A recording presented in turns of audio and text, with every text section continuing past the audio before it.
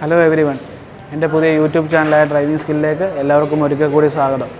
ഞാൻ ഇന്ന് നിങ്ങൾക്ക് മുന്നിൽ ടെസ്റ്റ് ഡ്രൈവുമായിട്ട് വന്നിരിക്കുന്ന മറ്റൊരു വാഹനത്തിൻ്റെ റിവ്യൂ ആണ്. കഴിഞ്ഞ എപ്പിസോഡിലൊക്കെ നമ്മൾ ചെയ്ത കൂട്ട് Apache RTR 180 160 ഒക്കെ നമ്മൾ റിവ്യൂ ചെയ്തതാണ്. അതോടൊപ്പം തന്നെ നമ്മൾ ഇന്ന് ചെയ്യാൻ പോകുന്ന വാഹനം എന്ന് പറയുന്നത് Apache RTR 200 ആണ്. കാര്യം 180 വരെ ഇറക്കിയ മോഡലുകളാണ് അപ്പാച്ചിക്ക് എന്നും ഉണ്ടായിരുന്നത്. അപ്പോൾ കമ്പനി ഇപ്പോൾ എൻജിൻ പവർ ഡെലിവറിയും ഒക്കെ കൂട്ടിക്കൊണ്ട് പുതിയൊരു വാഹനം ഇന്ത്യൻ നിരത്തുകൾക്കായിട്ട് അവതരിപ്പിച്ചിരിക്കുകയാണ്. അതാണ് Apache RTR 200 4V. അപ്പോൾ വാഹനം എന്താണ്, വാഹനത്തിൻ്റെ സവിശേഷത എന്താണെന്നൊക്കെ നമുക്ക് വാഹനത്തിലേക്ക് നോക്കാം.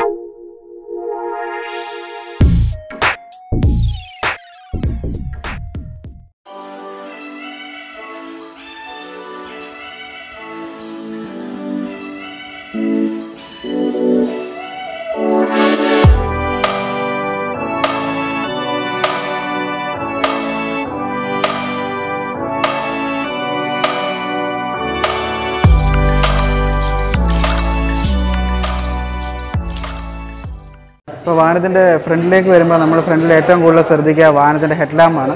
ഹെഡ്ലാമ്പ് നല്ല മനോഹരമായിട്ടാണ് ഡിസൈൻ ചെയ്തിരിക്കുന്നത്. അതിൽ തന്നെ റെഡ് ATR റണ്ണിങ് നമ്പർ നൽകിയിട്ടുണ്ട്.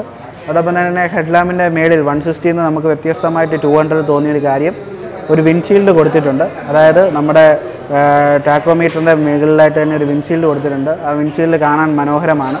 അപ്പോൾ ആ വിൻഷീൽഡിൽ നിന്ന് താഴേക്ക് വരുമ്പോൾ ഒതുങ്ങിയ രീതിയിൽ തന്നെയാണ് വാഹനത്തിൻ്റെ ഇൻഡിക്കേറ്റർ ഡിസൈൻ ചെയ്തിരിക്കുന്നത്. ആ ഇൻഡിക്കേറ്ററിൽ തന്നെ ചെറിയൊരു ഡിസൈൻ, ഒരു മസിൽ ലൈൻ പോലെ കൊടുത്തിട്ടുണ്ട്.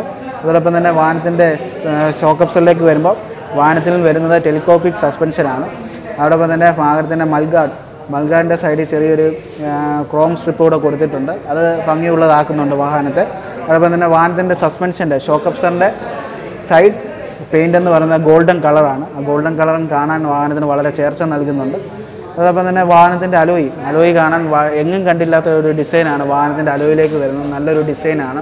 അത് കാണാൻ തന്നെ നല്ല അഴകുള്ളൊരു ഡിസൈനാണ്. അതുപോലെ തന്നെ വാഹനത്തിൻ്റെ ഡിസ്കും വളരെ ഭംഗിയുള്ളതാണ്. പെട്ടെന്ന് ബ്രേക്കിങ്ങിനൊക്കെ വളരെ ഉപകാരപ്പെടുന്ന രീതിയിലാണ് വാഹനത്തിന് ഡിസ്ക് നൽകിയിരിക്കുന്നത്. ഈ അലോയ് പ്ലേറ്റിൽ തന്നെ TVS റേസിംഗ് എന്ന് പറയുന്നൊരു ബാഡ്ജിങ് നൽകിയിട്ടുണ്ട്. അതും കാണാൻ വളരെ ഭംഗിയുള്ളതാണ്. അപ്പോൾ നമ്മളിനി 200-ൽ നോക്കാൻ പോകുന്നത് വാഹനത്തിൻ്റെ ടാങ്കിനെ പറ്റിയാണ്. 160 പോലെ തന്നെയാണ് 200-ൻ്റെ ടാങ്ക് TVS ഡിസൈൻ ചെയ്തിരിക്കുന്നത്. എന്നാൽ ഒരു കളർ കോഡ് വളരെ മനോഹരമായിട്ട് തന്നെ നൽകിയിട്ടുണ്ട്. പക്ഷേ 160-ക്കാട്ടിലും 200-ൽ വരുന്ന ഒരു വ്യത്യാസമായിട്ടൊന്നും നമുക്ക് പെട്രോൾ ടാങ്കിൽ പറയാനില്ല. 160 പോലെ തന്നെ 12 ലിറ്റർ പെട്രോൾ ടാങ്കാണ് വാഹനത്തിൽ വന്നുകൊണ്ടിരിക്കുന്നത്.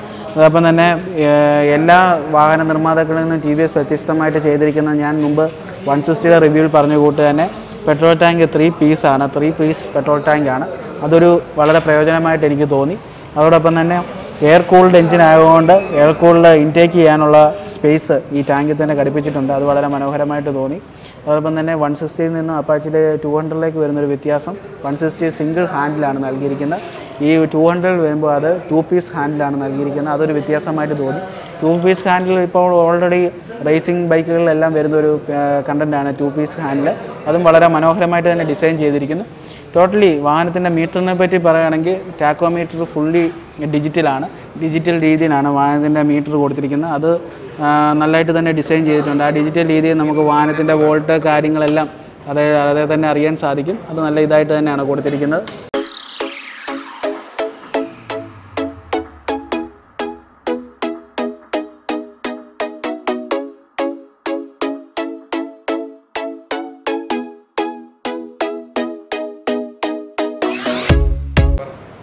നമ്മൾ 200-ലേക്ക് വരുമ്പം 160-ൽ നിന്ന് നമുക്ക് 200-ലേക്ക് എനിക്ക് പെട്ടെന്ന് റിവ്യൂയിലേക്ക് വന്നപ്പം മറ്റൊരു വ്യത്യാസമായിട്ട് തോന്നിയത് 160 സിംഗിൾ സീറ്റാണ്.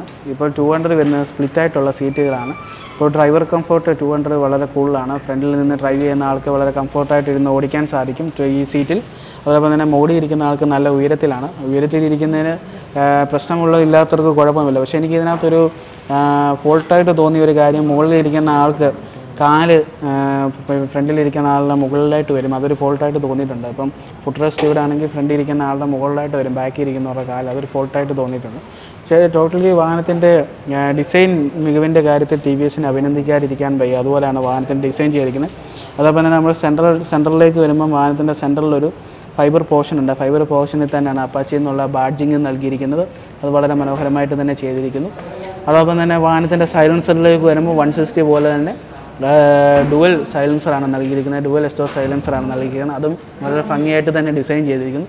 ഈ ഡുവൽ എസ്റ്റോർ സൈലൻസറിൻ്റെ അതീവ സൗണ്ടൊന്നും ഇല്ലെങ്കിലും നല്ല ബാസാണ്. അപ്പോൾ റോഡിൽ കൂടെ പോകുമ്പോൾ അതീവ മനോഹരമാണ് ഇതിൻ്റെ സൗണ്ട് കേൾക്കാൻ തന്നെ. അതോടൊപ്പം തന്നെ ടയറിലേക്ക് വരുമ്പോൾ ഫ്രണ്ടിലെ ടയർ കൂട്ട് തന്നെ ഒരു നല്ല കാണാൻ അഴകുള്ള രീതിയിലാണ് ഇതിൻ്റെ അലോയും ഒക്കെ കാര്യങ്ങളും ഒക്കെ ഡിസൈൻ ചെയ്തിരിക്കുന്നത്. കാണാൻ അഴകുള്ള രീതിയിലൊക്കെയാണ് അതിൻ്റെ കാര്യങ്ങൾ. പിന്നെ ടെയിൽ പീസിലേക്ക് വരുമ്പോൾ ടെയിൽ പീസ് 160യിൽ നിന്നും ഒരു വ്യത്യസ്തമായിട്ട് തോന്നിയത് ഒരു എയർ ഇൻടേക്ക് പോലെ ഒരു പോർഷൻ ആ ടെയിൽ ലാമ്പിൽ കൊടുത്തിട്ടുണ്ട്. അതോടൊപ്പം തന്നെ ടെയിൽ ഇച്ചിരി തെള്ളിയാണ് നിൽക്കുന്നത്. അതേ തന്നെ RTR 200 4V എന്നുള്ള ബാഡ്ജിങ് നൽകിയിട്ടുണ്ട് TVS. അതൊരു വലിയൊരു മികവായിട്ട് തന്നെ നമുക്കിതിൽ പറയാം. പിന്നെ ബാക്ക് പോർഷനിലേക്ക് വരുമ്പോൾ അതിനകത്ത് തന്നെ നമുക്ക് 160 കണ്ടുപോലെ തന്നെ ഇൻഡിക്കേറ്റർ, അതുപോലെ തന്നെ LED ബ്രേക്ക് ലൈറ്റ് അങ്ങനെയുള്ള കാര്യങ്ങൾ ബാക്കിൽ കൊടുത്തിട്ടുണ്ട്. അതോടൊപ്പം തന്നെ ഒരു ഫൈബർ മഡ് ഫ്ലാപ്പ് നൽകിയിട്ടുണ്ട്. അപ്പം മഡൊക്കെ അധികം തെറിക്കാതിരിക്കാൻ വളരെ യൂസ്ഫുള്ളായിട്ടുള്ള ഒരു ഫൈബർ മഡ് ഫ്ലാപ്പ് നൽകിയിട്ടുണ്ട്.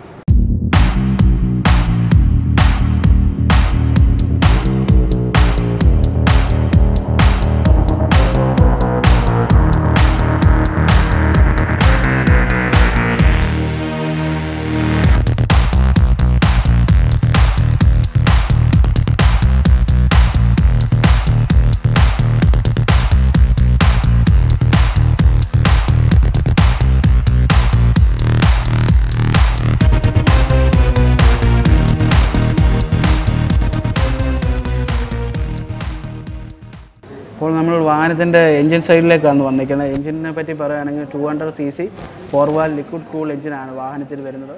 അത് വാഹനത്തിൻ്റെ പെർഫോമൻസിന് മറ്റൊരു വലിയൊരു ഘടകമാണ്. ഈ എൻജിനിൽ നിന്ന് ഓയിൽ മുകളിലേക്ക് പോവുകയും ഫ്രണ്ടിൽ നിന്നുള്ള എയർ ആ ഓയിലിനെ കൂൾ ചെയ്താണ് എൻജിനിലേക്ക് തിരിച്ചയക്കുന്നത്. അപ്പോൾ നമുക്ക് ലോങ് റൈഡൊക്കെ പോകുമ്പം സീറ്റിംഗ് അങ്ങനെയുള്ള പ്രോബ്ലംസ് ഒന്നും നമുക്ക് വരുന്നില്ല. ഈ എൻജിനിൽ നിന്ന് തന്നെ വലിയ ഹീറ്റുകളൊന്നും പുറത്തേക്ക് തെല്ലുന്നില്ല. അപ്പോൾ എൻജിൻ്റെ പെർഫോമൻസ് കൂടും. അതുപോലെ ഫ്യൂവൽ ഇഞ്ചക്ഷൻ വന്നിരിക്കുന്നതുകൊണ്ട് വാഹനത്തിന് നല്ല മൈലേജും ലഭിക്കുന്നതാണ്. ഇതൊക്കെയാണ് വാഹനത്തിൻ്റെ എൻജിൻ സ്പെസിഫിക്കേഷൻ എന്ന് പറയുന്നത്. അതോടൊപ്പം തന്നെ നമ്മൾ വാഹനത്തിൻ്റെ പിൻഭാഗം കാണിച്ചപ്പോൾ ഏറ്റവും കൂടുതൽ പറയാൻ വിട്ടുപോയൊരു കാര്യമുണ്ട്. കാര്യം വാഹനത്തിൻ്റെ ഷോക്കുകൾ, ബാക്ക് ഷോക്ക് എന്ന് പറയുന്നത് മോണോ ഷോക്കാണ്. മോണോ ഷോക്ക് എന്ന് പറയുമ്പോൾ നമുക്ക് നല്ലൊരു കംഫോർട്ട് ലഭിക്കുന്നുണ്ട്, റൈഡർക്ക് നല്ലൊരു കംഫോർട്ട് നൽകുന്നുണ്ട്. അത് വാഹനത്തിൻ്റെ മറ്റൊരു ഗുണമായിട്ട് തന്നെ ഞാൻ കരുതുന്നു. അതോടൊപ്പം തന്നെ മറ്റുള്ള വാഹനങ്ങളിൽ നിന്ന് നമുക്ക് വ്യത്യസ്തമായിട്ട് ഈ വാഹനത്തിൽ തോന്നിയൊരു കാര്യം, ഈ വാഹനത്തിൻ്റെ ബാക്ക് സീറ്റിൻ്റെ അടിയിലായിട്ട് ചെറിയൊരു ഗ്ലോ ബോക്സ് നൽകിയിട്ടുണ്ട്. അപ്പോൾ റോങ് റൈഡിലൊക്കെ നമുക്ക് എന്തെങ്കിലും ആവശ്യമുള്ള സാധനങ്ങൾ ഈ ഗ്ലോ ബോക്സിൽ വെക്കാവുന്നതാണ്. അവിടെ തന്നെയാണ് നമുക്ക് ടൂൾസും സൂക്ഷിക്കുന്നത്. അപ്പോൾ ഗ്ലോ ബോക്സ് നമ്മളിവിടെ കീ ഇട്ടിട്ട്, ഇവിടെയാണ് അതിൻ്റെ കീയുടെ സ്വിച്ച് കൊടുത്തിരിക്കുന്നത്. അവിടെ കീ ഇട്ടിട്ട് ഈ ഗ്ലോ ബോക്സിൽ നമുക്കിങ്ങനെ സീറ്റ് ഉയർത്തിയെടുക്കാവുന്ന രീതിയിലാണ് അതിൻ്റെ ഗ്ലോ ബോക്സ് നൽകിയിരിക്കുന്നത്. ഗ്ലോ ബോക്സിൻ്റെ വലിയ സ്പേസ് ഇല്ലെങ്കിലും നമുക്ക് അത്യാവശ്യം എന്തെങ്കിലും സാധനങ്ങളൊക്കെ ഉണ്ടെങ്കിൽ ഇതിൽ സൂക്ഷിക്കാവുന്നതാണ്, ഈ ഗ്ലോ ബോക്സിൽ സൂക്ഷിക്കാവുന്നതാണ്. അതോടൊപ്പം തന്നെ ഇതിൻ്റെ എൻജിൻ ഭാഗം പറയുമ്പോൾ നമുക്ക് മെയിനായിട്ട് ശ്രദ്ധിക്കേണ്ട ഒരു കാര്യം വാഹനത്തിൽ വരുന്ന സ്ലിപ്പർ ക്ലച്ചാണ്. സ്ലിപ്പർ ക്ലച്ചിൻ്റെ ഒരു ഉപയോഗം എന്ന് പറയുന്നത് വാഹനത്തിൻ്റെ ക്ലച്ചിൻ്റെ ലൈഫ് കൂട്ടുന്നതാണ്. സ്ലിപ്പർ ക്ലച്ച് എന്ന് പറയുന്നത് നമുക്ക് റിവേഴ്സ് ആക്ഷനൊക്കെ കുറവാണ്. സ്ലിപ്പർ ക്ലച്ചിൻ്റെ ഗുണം അതൊക്കെയാണ്. അതോടൊപ്പം തന്നെ വാഹനത്തിൽ എനിക്ക് വേറൊരു ഏറ്റവും ഗുണകരമായിട്ട് തോന്നിയൊരു കാര്യം, രണ്ട് ഫ്രണ്ടും ബാക്കും ഡിസ്ക്കാണ്. ഡിസ്കിൽ വരുന്നൊരു ഗുണം. അതോടൊപ്പം തന്നെ ഡുവൽ ചാനൽ ABS ആണ് വാഹനത്തിൽ നൽകിയിരിക്കുന്നത്. ഈ ഡുവൽ ചാനൽ ABS എന്ന് പറയുമ്പോൾ നമ്മൾ എത്ര വേഗത എടുത്ത് പോയാലും നമുക്ക് പെട്ടെന്ന് സഡൻ ബ്രേക്ക് അമർത്തി നിർത്താൻ സാധിക്കും. അതുപോലെ വണ്ടി സ്കിഡ് ആവുക അങ്ങനെയുള്ള പ്രോബ്ലംസ് ഒന്നും ഈ വാഹനത്തിൽ വരുന്നില്ല. അത് വളരെ സേഫ്റ്റിയുടെ കാര്യത്തിൽ TVS വളരെ മുന്നിൽ വന്നു എന്നുള്ളതിൻ്റെ ഒരു തെളിവാണ് ഡുവൽ ചാനൽ ABS. ഈ ഡുവൽ ചാനൽ ABS എന്ന് പറയുന്ന സിസ്റ്റം വേറെ മറ്റു വാഹനങ്ങളൊന്നും അങ്ങനെ കണ്ടിട്ടില്ല. പിന്നെ ഡൂക്കിലുണ്ടെന്ന് തോന്നുന്നു. അതോടൊപ്പം തന്നെ സ്ലിപ്പർ ക്ലച്ച് എന്ന് പറയുന്ന സംഭവം ബാക്കിയുള്ള വാഹനങ്ങളൊന്നും നമ്മൾ കണ്ടിട്ടില്ല. അതൊക്കെ ഈ വാഹനത്തിൽ TVS ഉൾക്കൊള്ളിച്ചിട്ടുണ്ട്. അത് TVSൻ്റെ ഒരു മികവ് തന്നെയാണ്. കാര്യം സേഫ്റ്റിക്ക് TVS എത്രത്തോളം പ്രാധാന്യം നൽകുന്നു എന്നുള്ളതിൻ്റെ ഒരു മികവാണ് ഡുവൽ ചാനൽ ABS ഈ വാഹനത്തിൽ നൽകിയിരിക്കുന്നത്.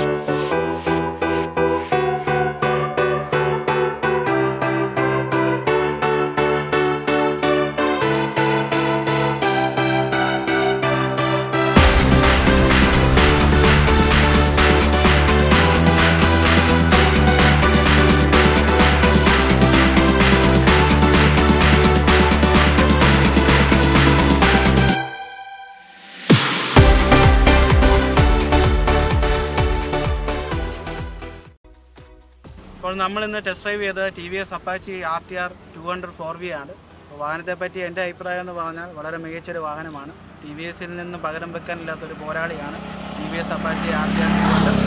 അപ്പോൾ ഈ വാഹനത്തിൻ്റെ റിവ്യൂ നിങ്ങൾക്ക് എല്ലാവർക്കും ഇഷ്ടപ്പെട്ടെന്ന് ഞാൻ പ്രതീക്ഷിക്കുന്നു. അപ്പോൾ ഇനിയും ധാരാളം വീഡിയോസുമായി ഞാൻ നിങ്ങൾക്ക് മുന്നിലേക്ക് വരുന്നതായിരിക്കും. അപ്പോൾ എൻ്റെ വീഡിയോ നിങ്ങൾക്ക് ഇഷ്ടപ്പെട്ടെങ്കിൽ ഈ വീഡിയോ സബ്സ്ക്രൈബ് ചെയ്യുക. അതോടൊപ്പം അതിൻ്റെ താഴെയുള്ള ബെല്ലൈക്കൺ അമർത്തി അത് നോട്ടിഫിക്കേഷൻ നിങ്ങൾക്ക് വരുന്ന രീതിയിൽ ചെയ്യുക. അതോടൊപ്പം തന്നെ ഈ വീഡിയോ ലൈക്ക് ചെയ്യുക. അപ്പോൾ ജോഷ Manakkal signing off. Thank you.